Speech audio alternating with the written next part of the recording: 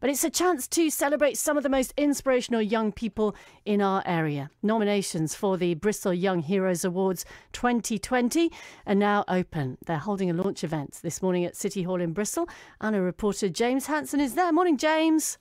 Morning, Claire. Yeah, welcome along to City Hall, right in the centre of Bristol, of course. If you were watching last night on TV, the Pride of Britain Awards, well, basically, the Bristol Young Heroes Awards are a bit like the Bristol version of that, but exclusively for young people. They were set up about 7 years ago by the then Mayor of Bristol, to help showcase and celebrate young people who have overcome adversity to achieve greatness or gone above and beyond to make a positive difference in their community. The 2020 awards are being launched this morning, so nominations are now open and the organisers want you to get nominating.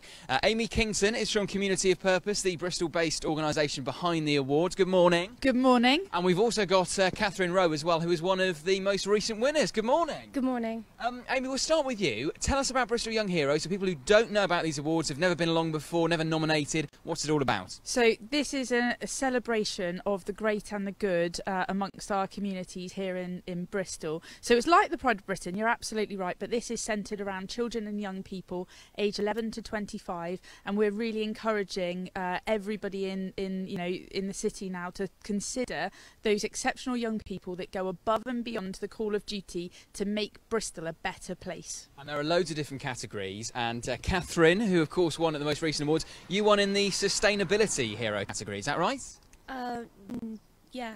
And what is that category for? It's for helping out in like the environment of everything. Wow, so when you won earlier this year, was that a complete surprise to you? What was that like?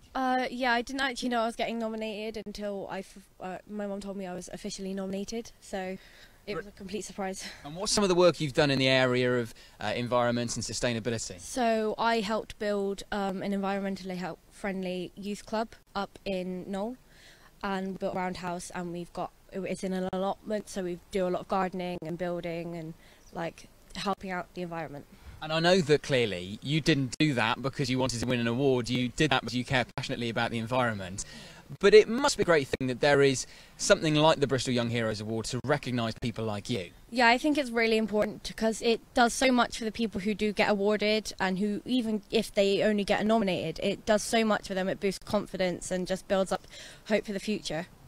Amy, what are some of the other categories that we've got? So we've got Caring Hero, Action Hero, Environmental Hero, Superhero, Learning Hero. So there's a vast array of categories. If there is a young person out there, then I'd encourage them to visit our website, which is www.communityofpurpose.com, and get nominating people, because we want to shine a spotlight on, Bristol's best young people. Yeah, and if someone knows a young person, they don't have to be a young person themselves, they can nominate someone else, can't they? Yeah, absolutely. I mean, we get nominations from a broad spectrum of individuals and organisations.